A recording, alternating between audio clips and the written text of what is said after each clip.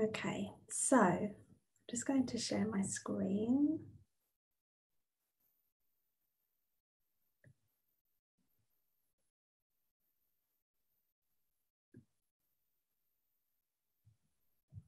There we are. Hopefully you can see that okay. So very good morning again.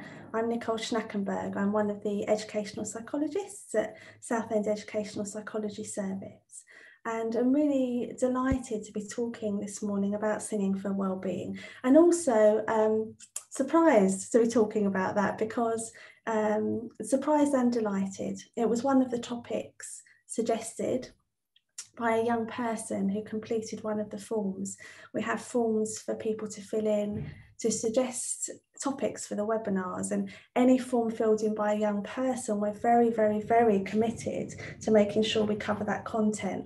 And the most recent form from a young person, and we thank you wholeheartedly, was asking for something about singing. So here we are talking this morning, and perhaps in a very timely moment, about singing for wellbeing. So the history of singing and music for wellbeing. So we have to go all the way back to Pythagoras, that mathematician in the 6th century, who is supposed to be the first person to have used music therapeutically, at least the first person recorded to have done so.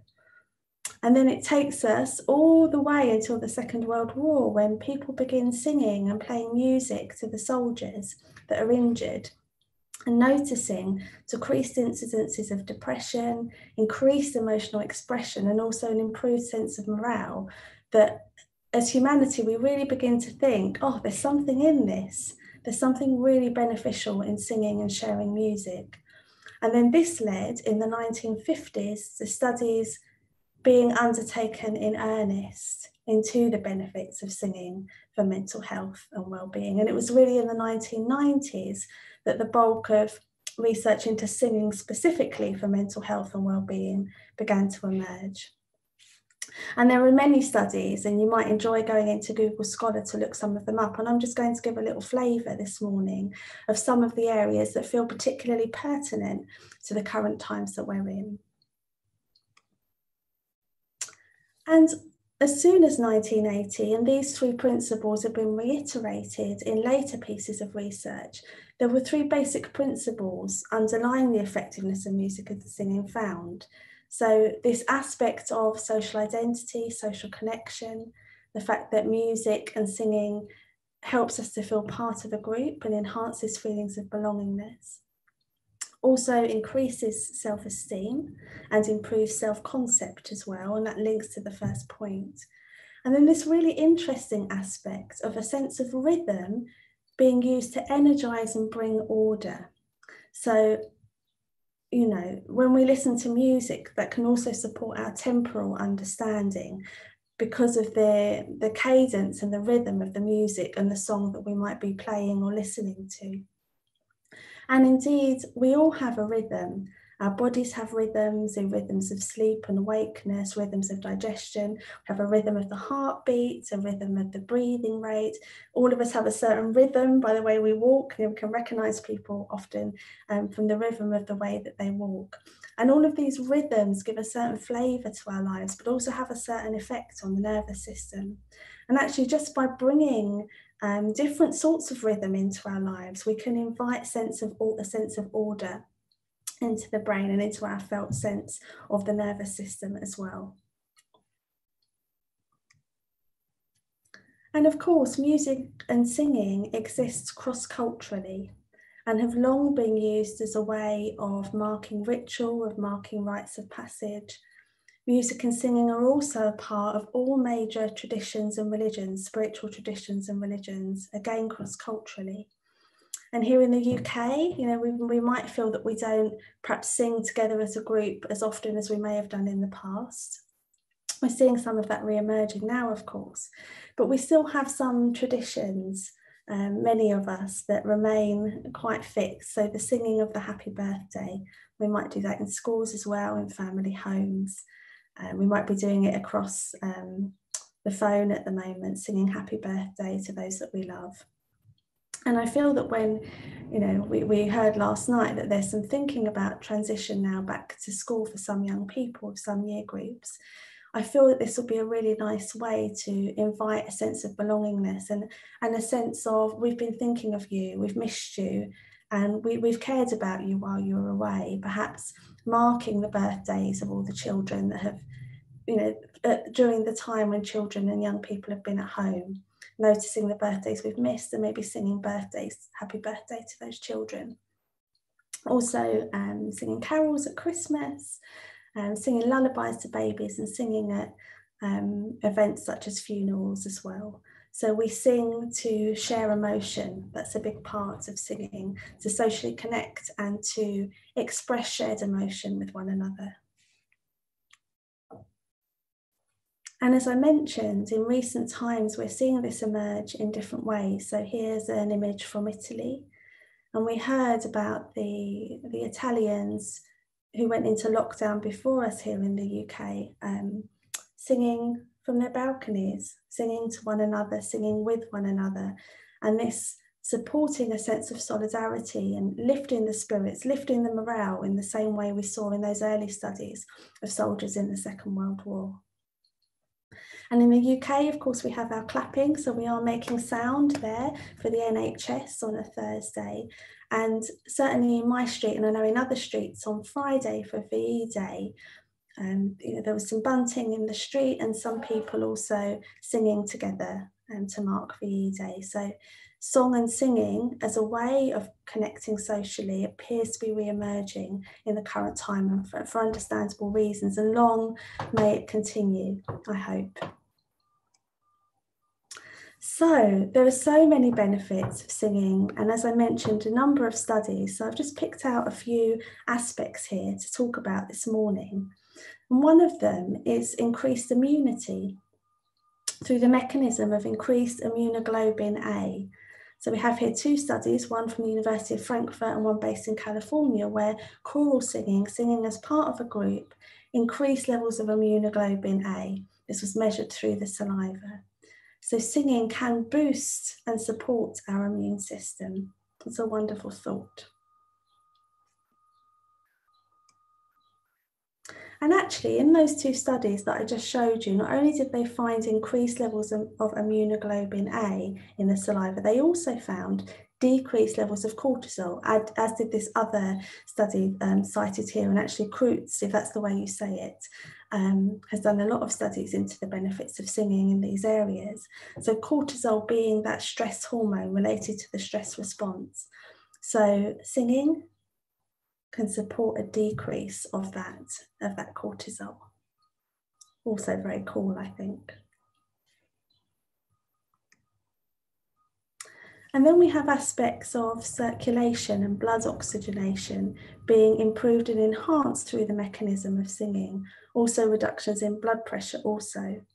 And when we sing, we exercise the major muscle groups in the upper chest, which is also really important at this current time, because that can, as well as support the muscle, can also support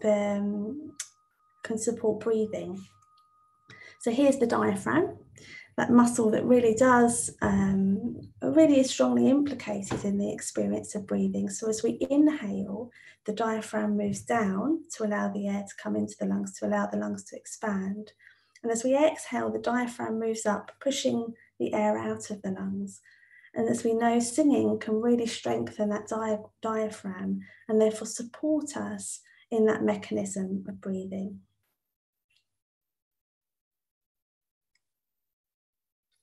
There we are. So we could sit there with books on our head for our posture, and there are all manner of other things we can do to support our posture, and one of them is singing, actually.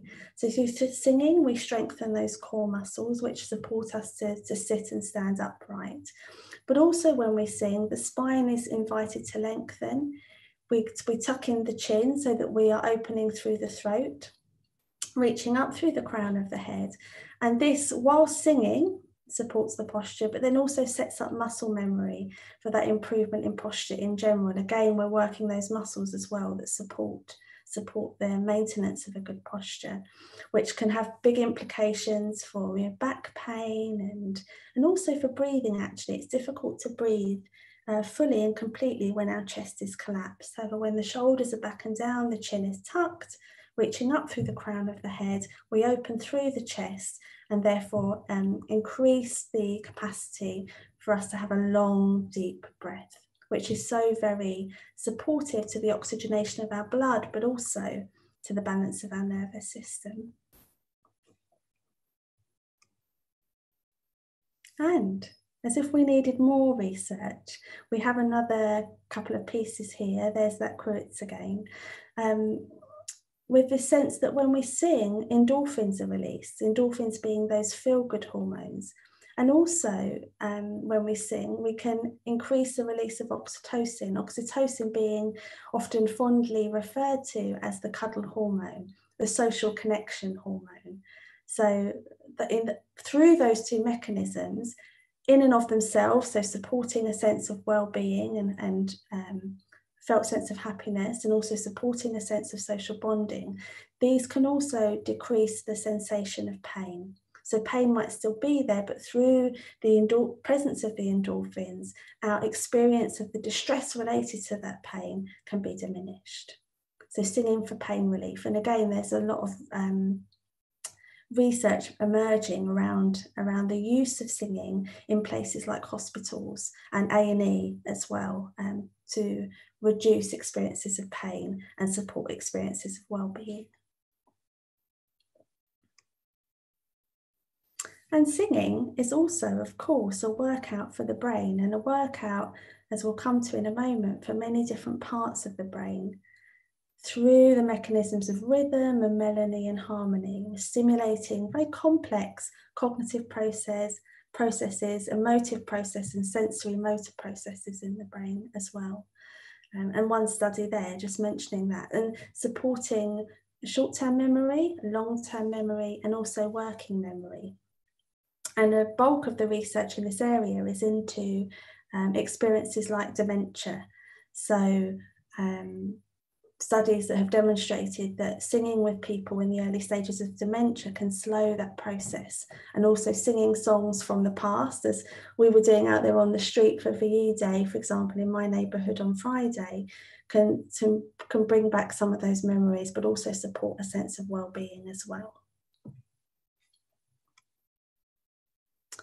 And of course, our brain is split into two main hemispheres. We have the left hemisphere and the right hemisphere, with the corpus callosum in the middle, which transmits messages between the left and the right. And the way the brain is organised is such that we have to inhibit one hemisphere before we can inhabit the other. They have inhibitory functions on one another. So the left hemisphere is the logical, linear hemisphere. It's where the majority of us have the language centre lateralised, there in the left hemisphere. And then we have the right hemisphere, which, as depicted by the picture, is more the emotive hemisphere of the brain. It's where emotion processing is lateralised. Interoceptive awareness, the lived experience of the body from the inside, is lateralised. So experiences like the heartbeat, the breathing rate, hunger and fullness signals. But it's also where musicality is lateralised, and singing as well. So what's really fascinating is that when we sing, we're stimulating the language side on the left and the musicality side on the right, and therefore supporting the simultaneous activation of both hemispheres of the brain and this communication between the corpus callosum in the middle. And I've certainly met, including recently, many children who and I'm sure adults as well, but I work with children, so I've met a lot of children who can't necessarily speak in fluent sentences and yet are able to sing whole songs. And it's because these experiences, talking and singing, emerge from different aspects, different parts of the brain. So therefore, we can use song and singing with those children, but with all of us to support speech and language and support social connection and communication as well. And another little interesting anecdote is that music in the major chord is processed predominantly or lateralized in the left hemisphere of the brain, the logical hemisphere of the brain, and music in the minor chord lateralized to the right hemisphere of the brain. So we might find, and definitely in my experience of listening to music and of singing, I'm very drawn to songs and pieces of music in the minor chord because of that emotive aspect of it, because of the way it invites quite strong and tender emotions to emerge within me. And if we go back to one of the earlier slides where we spoke about rhythm bringing order, music in the major chord that's got sort of an ostinato, a repeated musical phrase and repeated quite organised rhythm can support that sense of organisation. So if we're feeling a bit chaotic, a bit out of sorts, a bit overwhelmed by emotions, we might find regulating pieces of music like that with quite a stable rhythm in the major chord, potentially very, very organising, containing and soothing. And as I mentioned, implications therefore for speech and language. So just one study here, a very small study. However, with the majority of what did we have? We had 8 adults and 6 received singing 3 times a week for 30 minutes for 3 weeks, and 2 comprised the control group. So of those 6 that received the intervention, 67% of them made improvements in speech whilst controlling for other variables. So using singing in speech and language therapy is also something definitely worth thinking about, and inviting and encouraging children that struggle with speech, language and communication to sing and to make sound. It doesn't have to be words. Anything where there's sound and rhythm and that felt sense of connection with the right hemisphere of the brain is likely to be very, very supportive in all sorts of ways.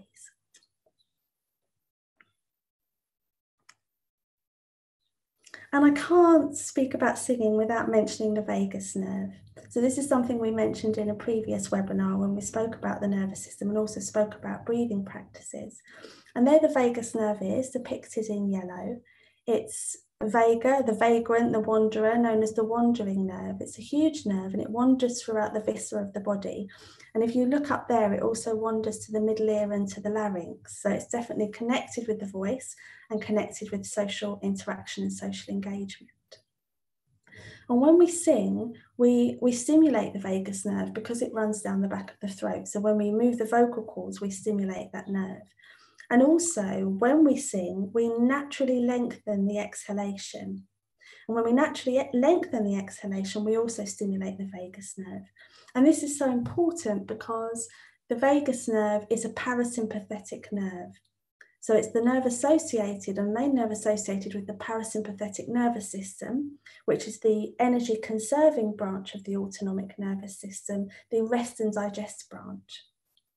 And this is again what's so beautiful about singing. So not only when we sing do we stimulate both hemispheres of the brain, but we also stimulate both branches of the autonomic nervous system. Through the energy and the cadence and the rhythm, we're stimulating the sympathetic, and then through the mechanism of lengthening the exhale and stimulating the vagus nerve, we're stimulating the parasympathetic. So what we're essentially doing is we're training the nervous system. We're stimulating the sympathetic, we're stimulating the parasympathetic, and as we stimulate them both simultaneously, we begin to support them to come into a sense of balance and support therefore ourselves to come into a sense of balance as well. And here's some great ways to stimulate the vagus nerve. Singing is one. Humming stimulates the vagus nerve. Rapping, drilling. There's Benjamin Zephaniah, the poet. I highly recommend listening to him rapping his poems. He's amazing.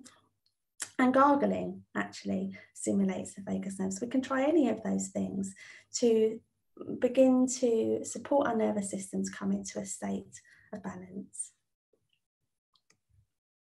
And there's a humming bee.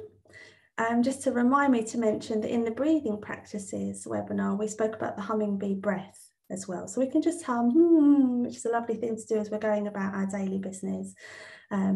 If members of our family hum and we find it irritating, maybe we can reframe that and remind ourselves they're stimulating their parasympathetic nervous system, they're soothing, they're balancing their nervous system, they're releasing endorphins, all of these wonderful things, and maybe we can join them, and find ourselves therefore perhaps feeling less irritated and enjoying the experience ourselves. We can practice the hummingbee breath, which is inhaling through the nose. The lips are closed and then we hum the breath out. And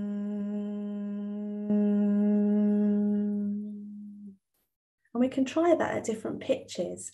And something I've enjoyed experimenting with in my life is finding where different pitches resonate at different points in the body. So when I have a headache, for example, I find if I resonate at quite a high pitch, I can almost feel the resonation up in my skull, and that seems to support the soothing of that headache. You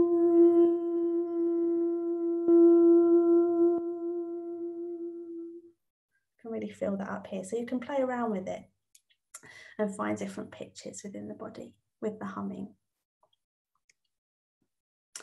And of course, in Western society, or I shouldn't generalise, but in a huge section of Western society, we have Westernised music, we have the Westernised scale, and therefore lots of narratives and stories about singing and about voice and about singing in tune. And it's remarkable how many of us have received and digested and assimilated narratives about our voice. We can't sing, our voice is crackly, we're half a tone out, we're too loud, we're too quiet, we're too shrill, we're too deep, all of these things, often from childhood as well. And we might have assimilated these messages from teachers and parents, and we might still be assimilating these messages where, inadvertently, adults might be saying, or, I would sing, but I'd clear the room if I sang, or we could have a song now, but I can't sing, so I wouldn't be able to lead you in that song. And that really gives a message that singing can be done in the right way and a wrong way. And I think that's a travesty, because singing is our birthright. Singing is is a huge part of what it is to be human. It's a huge part of what it is to express ourselves, a significant way in which we can socially connect. And therefore my invitation this morning for us to consider is that it doesn't matter. It really doesn't matter if we're half a tone out, or we've got a crackly voice. It's the love we bring to it and the intention we bring to it. And I always think about how when a baby cries, the mother responds, the father responds, the caregiver responds. It pulls at the heartstrings, not because it's in a certain pitch and tone, but because that's what the human voice is designed to do. It's designed to reach out to others and draw others towards us, and to touch our hearts in ways that we can't express through the Western scale. And who's to say that's what half a tone out in the Western scale is not the perfect pitch and tone for us, for our vibration, for our rhythm, for our cadence, for our nervous system. So, an invitation to consider music cross-culturally, and to think about all the different ways we can use the voice, whatever we fancy, rapping, beatboxing. I saw a beatboxer last year and it blew my mind, and actually he's been invited to universities for linguists to study him because they're amazed at what he can do with his voice, experimenting with and enjoying the voice in whichever way we feel drawn to, and letting go of those narratives about whether we have a good voice or not. And I love this quote. The birdsong seems to be resplendent at the moment as such a backdrop of our current experience. And if the only birds that sang were the birds that sang the best, the woods would be silent. And how very sad that would be. So, an invitation to make singing, humming, whistling part of our daily schedule. We can schedule it in. We can decide, okay, when I'm revising, I can hum, that might support my revision. When I'm cooking the dinner or laying the dinner table, we can hum as a family. When I'm taking my shower, I can hum. When we're driving in the car, we can have a sing-song. And also just those spontaneous times when we fancy it, and supporting each other, not making comments about whether we're in tune or anything like that, but rather just celebrating the joy of singing and singing together. Singing in the shower is a special one because of the water and because of the hard surfaces of the shower, the sound is reaching our ears at different speeds, which gives a certain richness to the sounds and can actually make us sound better to ourselves. So singing in the shower can be a lot of fun as well. In the bath, wherever really, sing anywhere, I would say. So pulling out old CDs, old records, or whatever it is that we have and singing along. If we've got an old dusty instrument somewhere in the attic, pulling it down, doesn't matter if we can't play it well. It really doesn't, you know, having a fiddle about, making up our own chords, why not?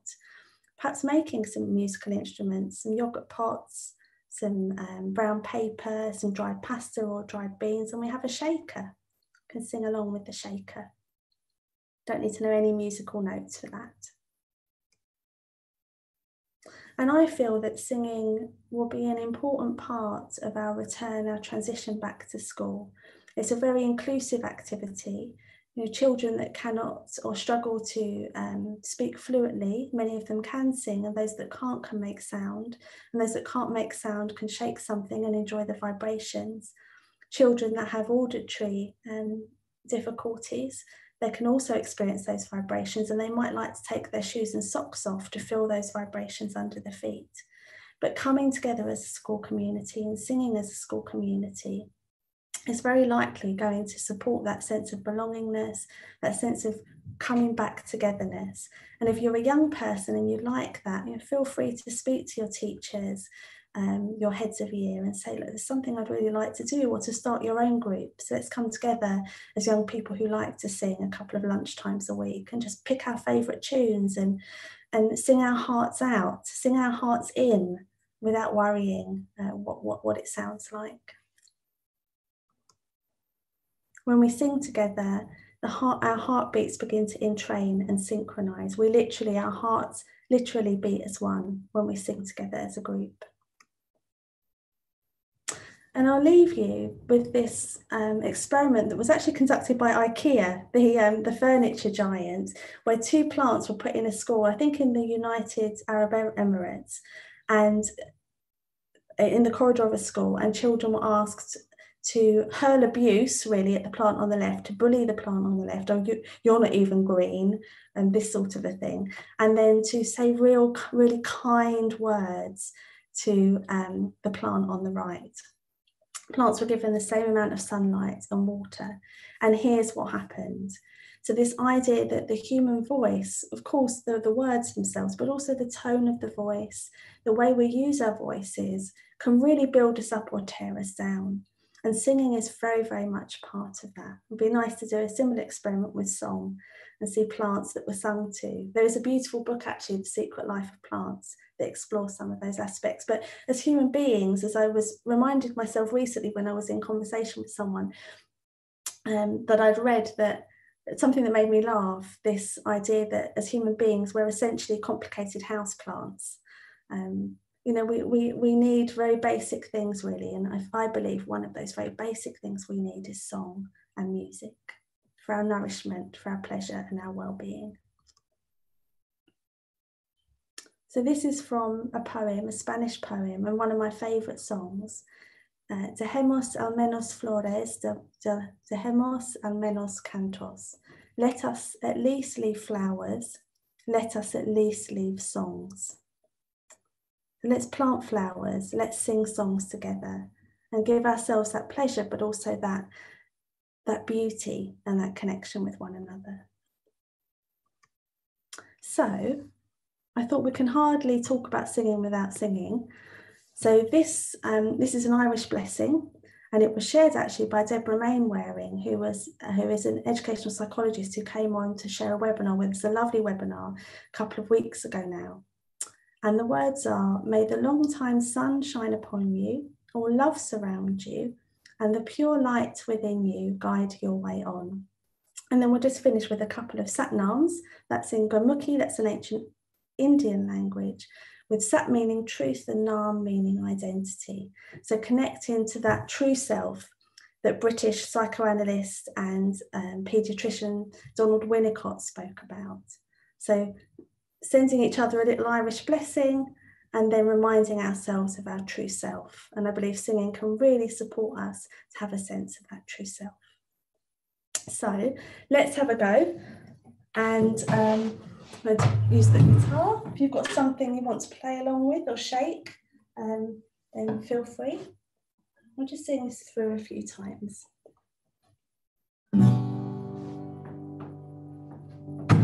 Give myself space to actually strum the guitar. Okay. May the long time sun shine upon you. All love around you, and the pure light within you. Guide your way on. May the long time sun shine upon you. All love surround you, and the pure light within you. Guide your way on. May the long time sun shine upon you. All love surround you, and the pure light within you.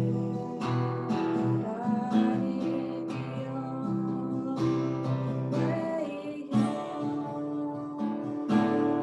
Satana.